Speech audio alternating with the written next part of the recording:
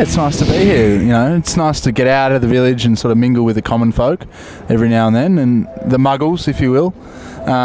So yeah, we found ourselves on board this lovely vessel in a sort of tucked away, secluded part of London, also known as Canary Wharf. Just see in the background here, we've got O2 Arena, and then Frank Lowy's little runabout dinghy there, and Roman Abramovich's, you know, his little 90-footer or whatever that is, and then this is actually my boat, the one we're on now.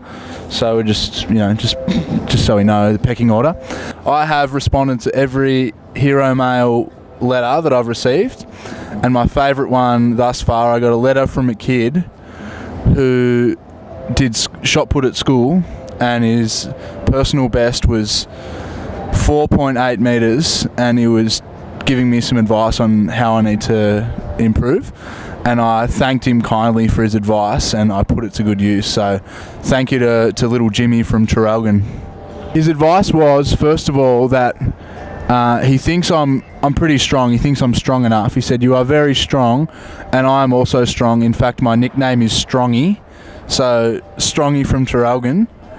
And his advice was, give it your best and you will never fail. Nice. I was thinking about getting that tattooed on my inside of my bicep, perhaps in Japanese. If the price is right, then I'll, you know, there's space on my left butt cheek for a VIS tattoo.